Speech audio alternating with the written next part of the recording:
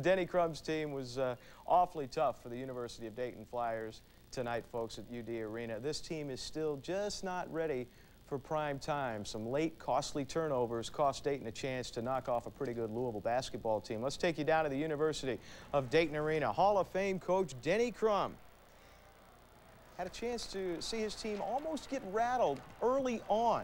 Nate Johnson with the layup right there, but the Flyers started getting hot from the outside. Kobe Turner, the big senior, buries the three, and then it's Turner again. He never saw a shot he didn't love. Bingo! The Flyer crowd was into this game. Louisville appeared to be in some trouble. Tony Stanley, top of the key for three. Tony Stanley to the right side. Open. Tony will shoot at any time. Could UD pull off the upset? Denny Crum trying to reshuffle the cards and get his troops regrouped to boot. Just before the half, big Alex Sanders lays it in, 37-34 U of L. Second half, big play right here. Mark Ashman drives, shoots, and scores, but he could not complete the three-point play. That made it 77-75. Everybody praying, just praying that Dayton would have a chance to tie this game at the end. They would. David Morris open for three for the tie. Boom! Just off the rim. The Flyers lose tonight. A tough one. I think we stepped up and we met them. We went toe-to-toe with them, but it came down to, who made plays at the end, and they out-executed us. You play 40 minutes hard, and people don't care if you lose by 1 or lose by 30, and the fact is you lost. And I think this team played hard. Both teams went at it hard, and I'm so proud of my guys. We made too many errors in both halves in this kind of basketball game, and it finally came back to haunt us. 68-65 your final. The Flyers play the UC Bearcats Sunday in the Rock and Roll Shootout up to the Gund Arena. Levitt, if he has a problem, he may be too talented. He thinks he can do too much. David Morris takes it the other way, looking for Kobe Turner. Turner's going to spot Tony Stanley. Stanley's got to be pumped up. Flyers take an early lead, but Levitt did give Cleveland something to cheer about. Kenyon Martin, no. Levitt, Tate. Only field goal of the day. Cincinnati trailed by 4 at halftime. 20 seconds to play. Dayton down 1. Tony Stanley, no. Stanley commits the foul to stop the clock. Dayton gets one more chance, down 2, and they go in. You don't go in against Kenyon Martin and live to tell about it. Kenyon Martin, who may be the best defensive player in the country, certainly looked like that on Sunday as he blocked a couple of shots in the final couple of seconds there. Ends with 18 points, 13 rebounds, and 3 blocked shots. Bearcats have now defeated Dayton 9 straight times, a stretch dating back to 1989. Dayton Flyers' record is their testament to the difficult schedule they've played. The RPI report says the Flyers have the 4th most difficult schedule in the country. Dayton's last 4 losses have been by a combined 10 points. Head coach Oliver Purnell said tonight's game was a must-win situation. To UD Arena, the Flyers taking on the DePaul Blue Demons. DePaul is led by 3 outstanding and talented young freshmen. Lance Williams, the big guy, gets it underneath and slams home 2. He had 20 points to lead the Blue Demons. UD had some great perimeter shooting in this game. They shot 43% from three-point range in the first half. Edwin Young, Tony Stanley, then Kane Dalabo led the Flyer attack. It would be a 7-point Flyer lead at the half. In the second half, UD would put their trademark to use, defense. Yanta Holland, Tony Stanley come up with the steal. Then Stanley pushes it to David Morris, who lays it up and in. It is a 12-point Flyer lead.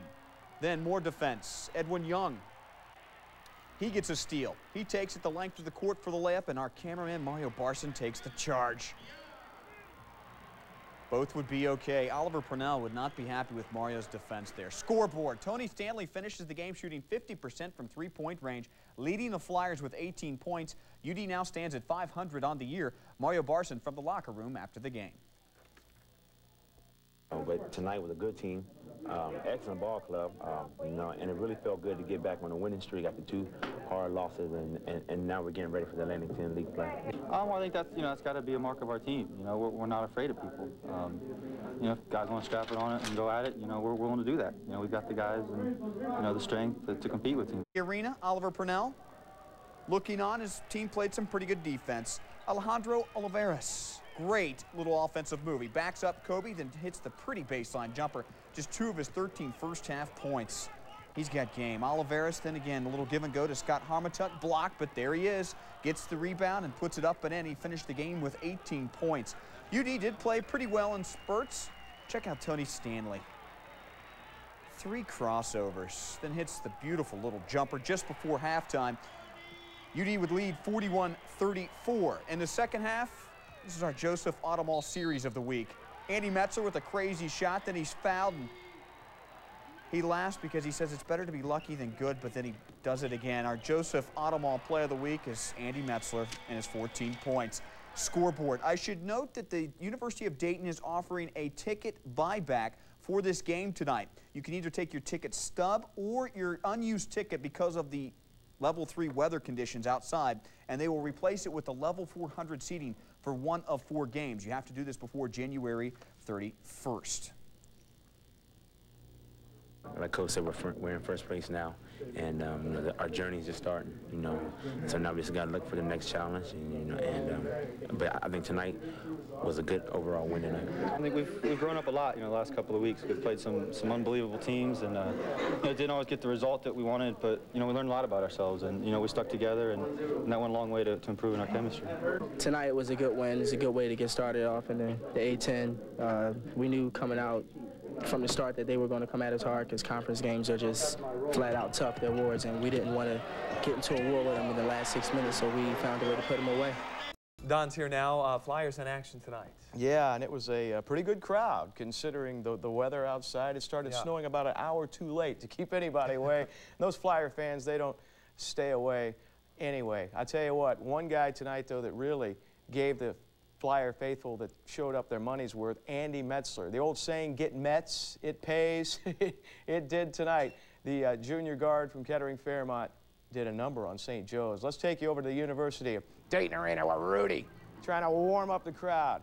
He doesn't care about the snow, man. He's ready to fly. And when Flyers weren't flying early on, they were kind of grounded in the snow. St. Joe's, Eric Woods, the steal, drives and scores. The Hawks sort of the early lead. But the Flyers would take the lead finally with 6:50 to go in the first half. Edwin Young, the steal, drives to the hoop, 17-15. A technical on the St. Joe's head coach Phil Martelli kind of settled things down. The Flyers took over. Kane Dalabo bangs the 3. Oliver Purnell still not real comfortable with situation, but then Andy Metzler takes control. Drives to the baseline. That one even got the coach off the bench all fired up. And then Andy again kind of off balance, gets bumped, shoots and scores. That was 2 of his big 10 points tonight. Then in the second half, Metzler to the hole. Guy's awesome off the first dribble. But the one guy that really was kind of the silent killer tonight for St. Joe's, Big Mark Ashman. He was told to step it out tonight. He did with 18 points, and the Flyers roll past St. Joe's. The coach just told me we needed to have a big game for me. Second half. So I didn't play much first half and just had to step it up. Told me needed a big offensive game. That's what I gave. You know, we get after people defensively, and you know, which your offense feeds off that. You know, you get a steal here, you get a steal there, you get out, you know, get the crowd into it, and yeah, make up for some nights when you don't shoot it quite the way you want to. I told Mark, beginning of the second round, like, I'm going to go to you, so be ready. He sat out, you know, first half because of foul trouble. I told him at the beginning of the second round, like, be ready, 'cause I'm going to you, big fella. And he did. Ashman responds with 18. Ed Young, Tony Stanley, Andy Metzler, 30 points between them, 10 each. Flyers now 2. The inside game was non-existent. Their outside shooting even more invisible. This is one to toss out and move on. At Rhode Island, a place they've never won, the Rams burst out 12-2 run. Preston Murphy on target to Lamar Odom. Flyers playing catch-up right away. The comeback spark came from Andy Metzler. 5 quick points off the bench gets UD back into it. Mark Ashman was troubled by the tough Rhode Island postmen, but he delivered when asked. 13 today. Dayton down or within 1, but the Rams spurted again, up 11.5. They blow it open out of the locker room. Odom was everywhere, or at least it seemed. 26 points for the freshman. Flyers down by as many as 20, but they kept at it. Kane Dalabo with back-to-back threes, and the foul there. UD gets back inside 10, but no closer. Uncharacteristically, the Flyers out-rebounded by 20, and that's not good. Flyers fall 78-56, their biggest loss of the season.